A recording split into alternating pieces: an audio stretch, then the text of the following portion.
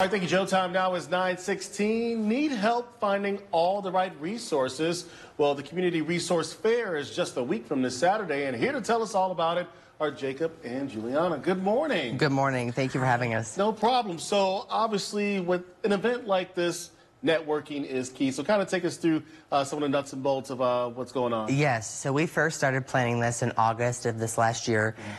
We contacted originally 33 vendors and ended up with only 10, which is fine, you know, still better than anything. Okay. Our goal for this project is to bring the community out, educate them on resources that they may or may not know existed, along with allowing the vendors to offer their services and resources to those individuals and create a client intake at that time as well. One word that is key is free. And yes. so I know when people come out, yes. They're getting these resources that are free yes. available to them. So kind of tell us what's out there now. Yes, so we'll be joined by Peoria Proud, Central Illinois Friends. They will possibly have a mobile unit there that will provide their HIV, STD, and STI testing.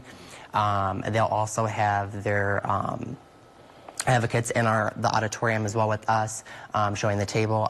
We'll have Imago Dei Church, the Illinois Department on Aging. We'll have Lutheran Social Services, Prairie State. We're going to have them all, so it's going to be a bunch of fun. So I think it's important to have events like this because a lot of times, you know, people are just saying, "Why don't you just go online and Google?" Yes. But having all of them in one spot, it makes it really so convenient. Yes, for sure. And then getting their questions answered on the spot and getting information, I think that's the key to success right there. So now, what went into the whole process of, hey, let's put this whole thing together? Well, we actually have a lot of referrals that come through us on social media. We point people in the right direction.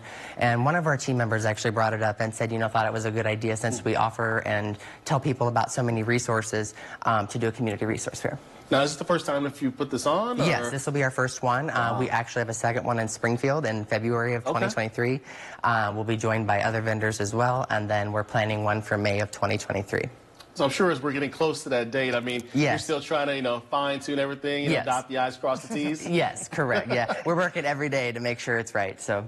If anyone has any questions or information about attending, how can they get a hold of you? Yes, they can message us on our Facebook page. They can also get in touch with us at our crisis line, which is area code 217-216-5550. We'll be in the lower level auditorium of the Peoria Public Library main branch on December 10th from 10 a.m. to 1 p.m. Again, it is free. You can also visit our website at centralillinoispride.org. All right. We appreciate you stopping by. And, of course, if you or someone you know would love to join us here on 25 News Good Morning, all you need to do is go to 25newsnow.com/community, go to the 25 News Good Morning tab, submit the form, we'll get you on.